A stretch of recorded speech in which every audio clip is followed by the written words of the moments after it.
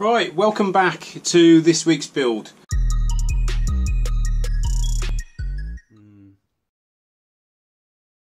Right, so I want to start by saying a massive welcome to all my new subscribers, and thanks to my old subscribers for sticking around.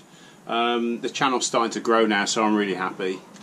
Right, let's get on to this week's build. Right, so way back 20 plus years ago, I know I don't look that old, but I am.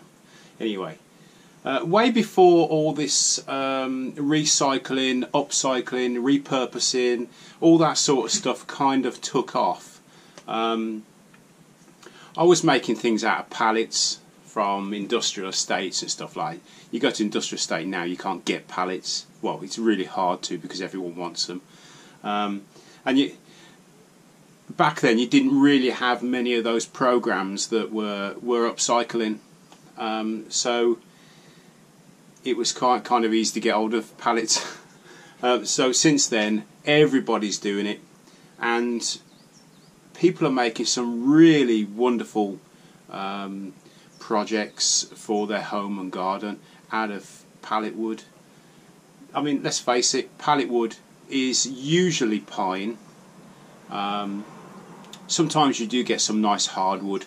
I've been out and picked a load today, and two of the pallets on my trailer were hardwood, so I'm going to make something out of those. I can't see them being left outside to rot away or being mulched up for paper, you know, that sort of thing. Anyway, so what I'm going to do today, I'm going to show you how simple it is to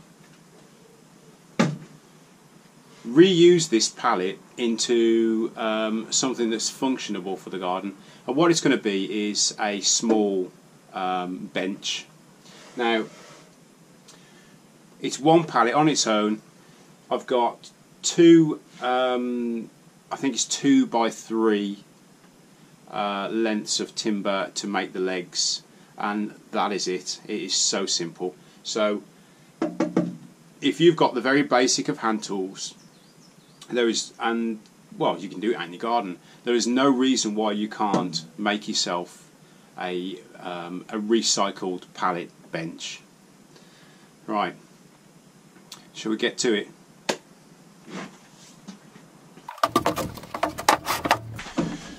Right, so I'm probably not going to put any music to this this video, because I really want you to understand how simple this is, and you can kind of follow it step by step. So the first thing we're going to do is we're going to work out how much we want to cut off for our back sizes. Typical. Right, we'll start that again, shall we? So all we're doing is we're going to work out now how much room we need to sit our backsides down, and then the rest of it that you cut off the top is going to be the backrest. Right, so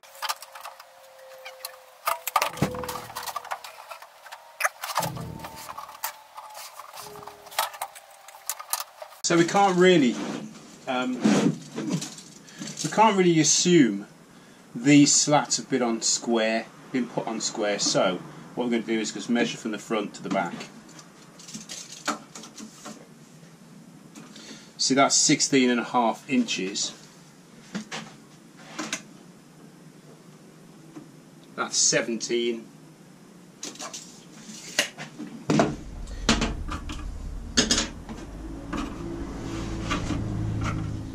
So we're going to pull this one off so we get the right measurement to the back.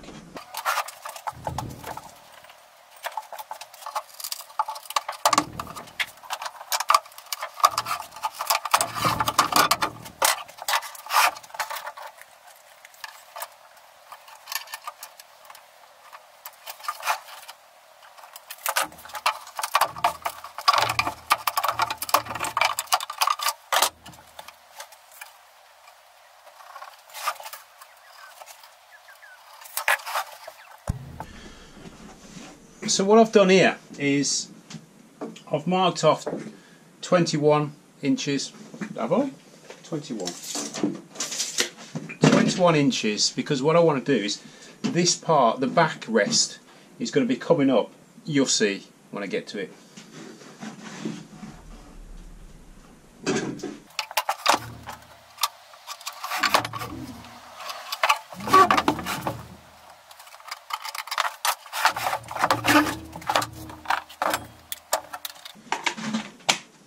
So you don't need one of these. You can do this with a handsaw. It probably would be easier to do with a handsaw, to be honest. Yeah, let's do it.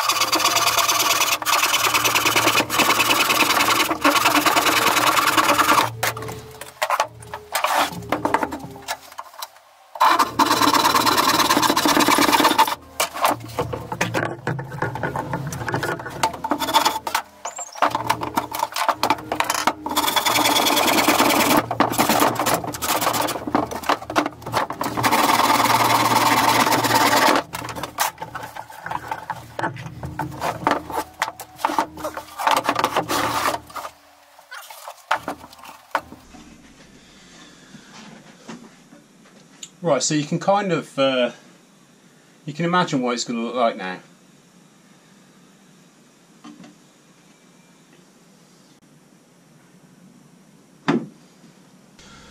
Right, next step. We're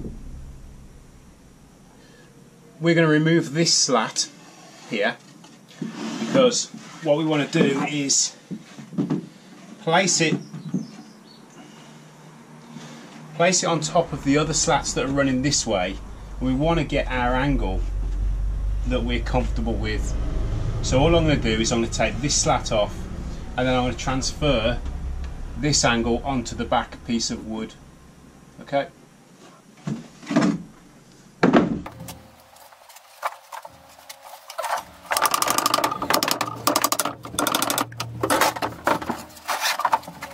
Right, to get this angle, I don't know if you can see that, if I tilt it back,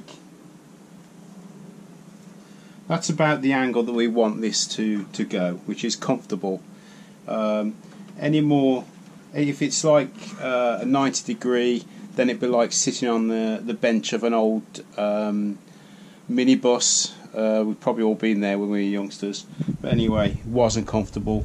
But if we have it too far of an angle, then you'll slide off the front of the bench. So what I'm going to do is just explain to you the easiest way of doing this. Now, this is a Swanson Speed Square, or I've got a sliding bevel. Most good hand saws, you'll have your 90 degree there and your 45 degree there, so you can use this 90 if you like. What I'll do is I'll use the bevel. So I've got my 90 degree there. All I'm going to do is draw a straight line on top of this. Found a decent pencil.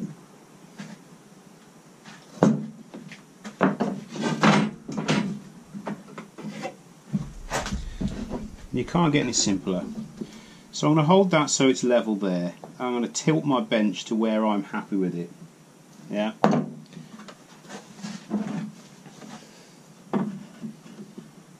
Which I think about there will be fine. All I'm going to do is transfer my square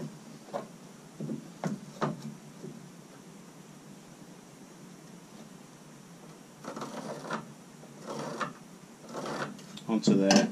Now you can see how much I've got to cut off it.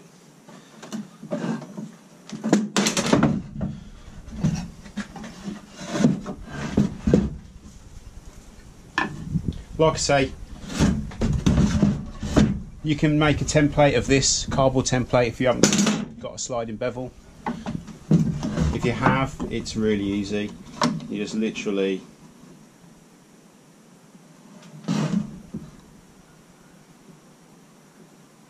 There you go, that's my angle. So I'm going to transfer that now using the top as my stop point.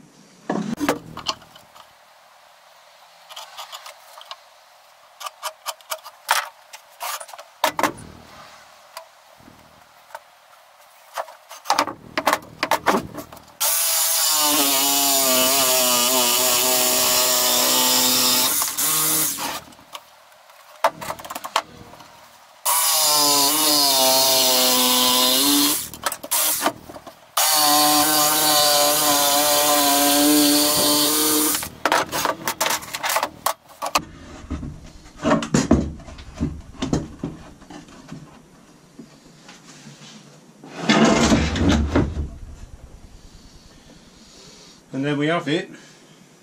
Right.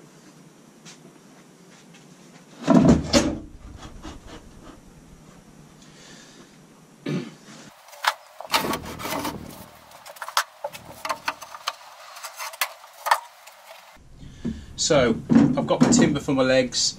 This is really straightforward. All I'm going to do is I'm going to work out the height that I want the seat to be.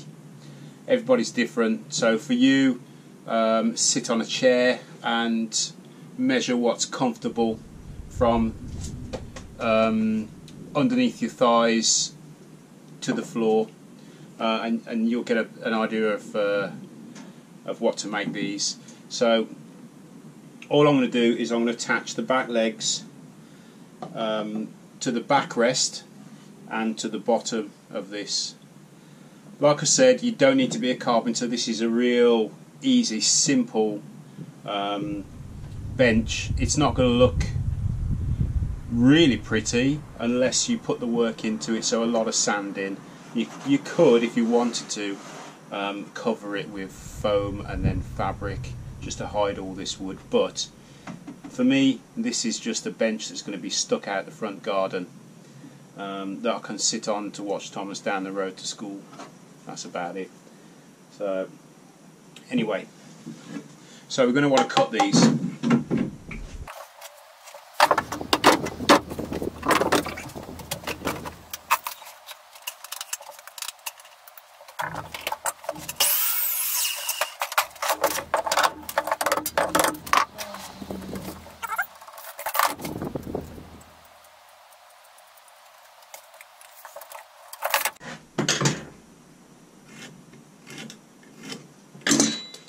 So we've got our 18 inches, which is the leg at the bottom of this runner, sorry, the top of this runner, and then we want to come up to, I'd say about there, another 10 inches, so 28 inches.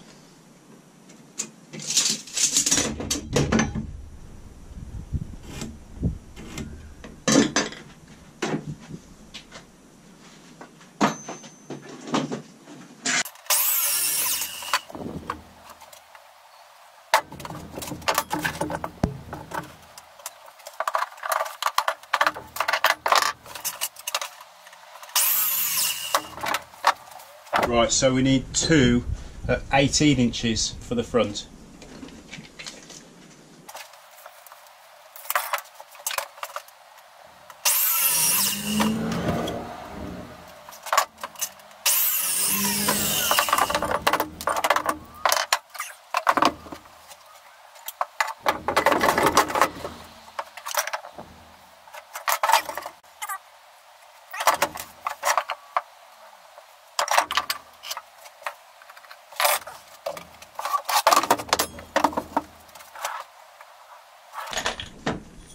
Right, so next step we're going to screw the legs on.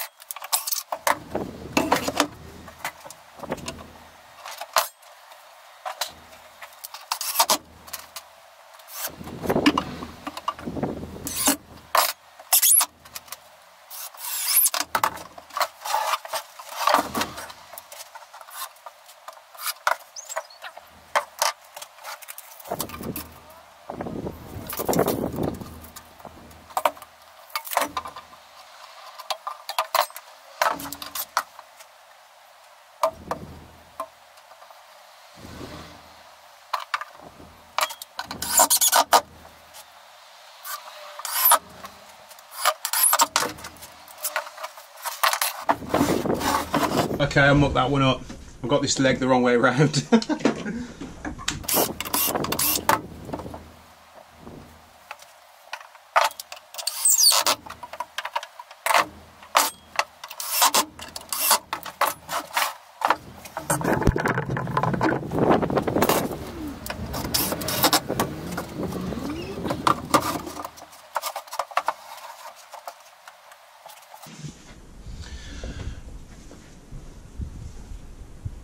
It don't look that bad, does it, really? Consider it was a pallet.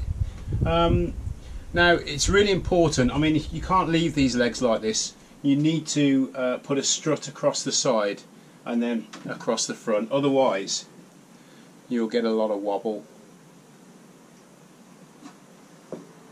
So next thing, I wasted a bit of time mucking about with that back leg because I put it on the wrong way around. I've sorted that now. So we've got to screw through now and support the back, secure the back.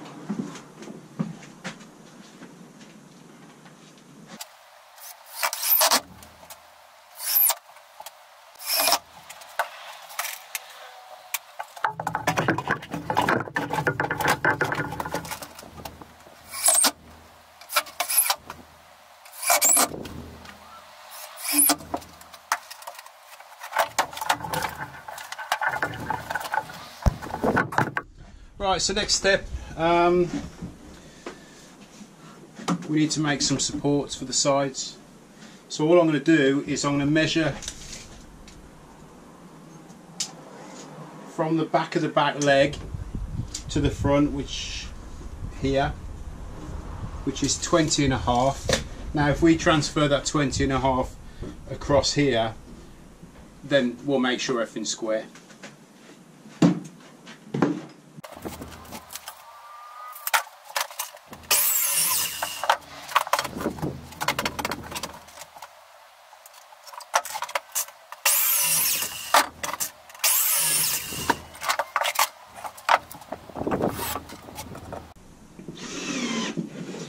A good idea is to block it up, because we don't really want this sitting on the ground because it's going to trap water and it's going to rot away.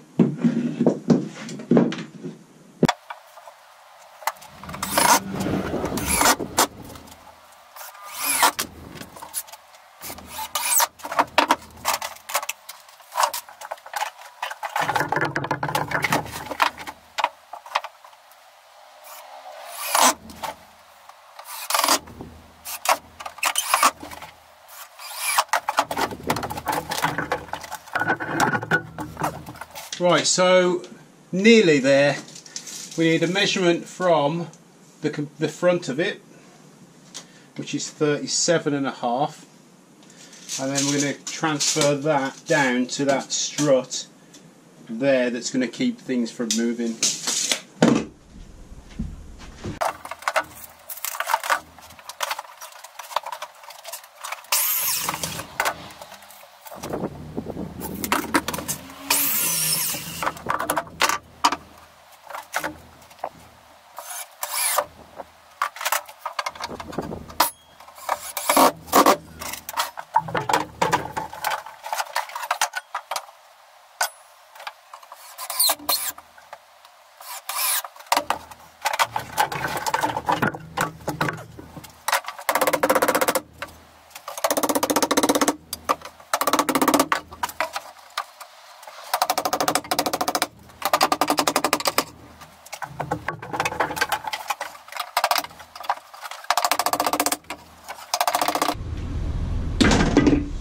Right, so we've put the slat back on that we took earlier on, because we don't want a nasty big hole there, do we?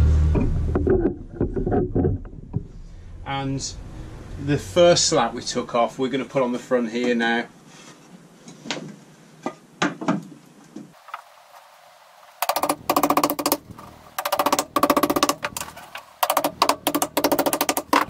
Right, the only thing left to do now is give it all a good sand, and then it'll be done.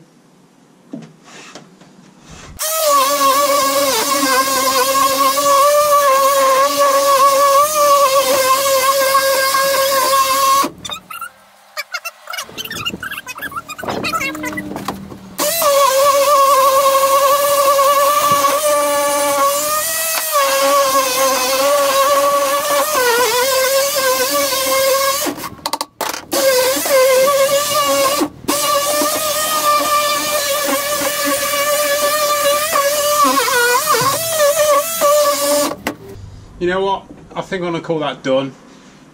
It's nothing special. No one's going to get splinters from it. I may paint it, I don't know. At the end of the day, it's going to do what it's meant to do, which is let people sit down. Right, so I hope you enjoyed this video, and I hope you really have learnt something, and you maybe want to have a go at it. Recycle a pallet, save it going into landfill, or to making paper or something. Probably not the prettiest, but that's up to you.